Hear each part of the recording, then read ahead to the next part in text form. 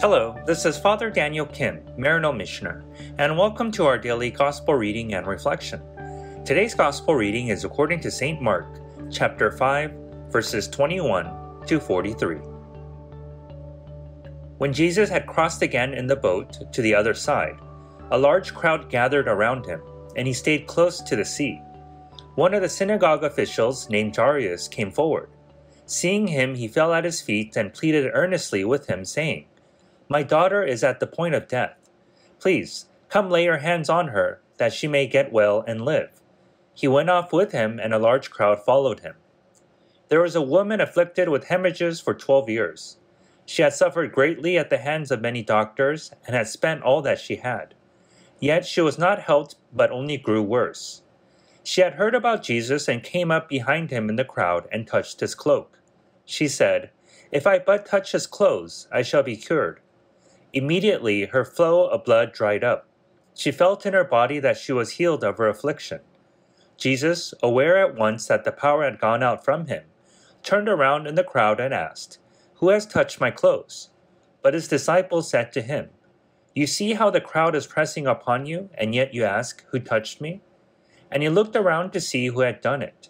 The woman, realizing what had happened to her, approached in fear and trembling. She fell down before Jesus and told him the whole truth. He said to her, "Daughter, your faith has saved you. Go in peace and be cured of your affliction." While he was still speaking, people from the synagogue official's house arrived and said, "Your daughter has died. Why trouble the teacher any longer?" Disregarding the message that was reported, Jesus said to the synagogue official, "Do not be afraid, just have faith." He did not allow anyone to accompany him inside, except Peter, James, and John, the brother of James. When they arrived at the house of the synagogue official, he caught sight of a commotion, people weeping and wailing loudly. So he went in and said to them, "Why this commotion and weeping? The child is not dead, but asleep." And they ridiculed him. Then he put them all out.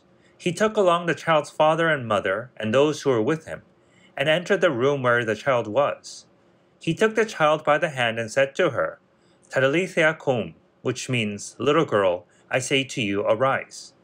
The girl, a child of 12, arose immediately and walked around. At that they were utterly astounded.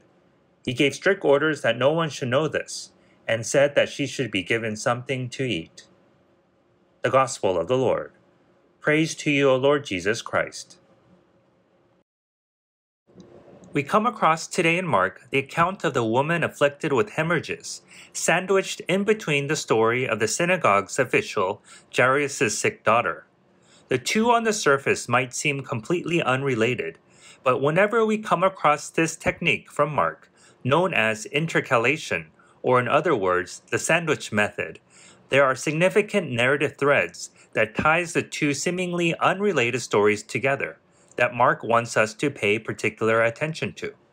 In this particular case, one significant thread is Jesus' direct encounter with those whom the religious and purity laws of the day deemed impure, the dead and those afflicted with hemorrhages.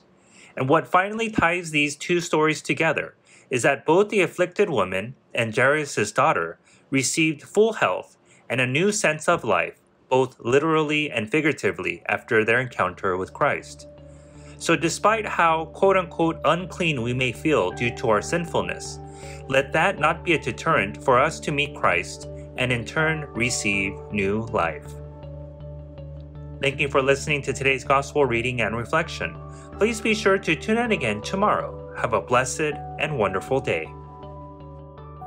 If you enjoyed today's Gospel reading and reflection, please make sure that you subscribe wherever you're listening to podcasts. Also, if you know somebody who may find value in today's reading, please make sure that you share it with them. To learn more about how you can support the work that Maryknoll does around the world, please visit us at maryknollsociety.org. And if you're interested in subscribing to our online magazine, please feel free to visit us at maryknollmagazine.org.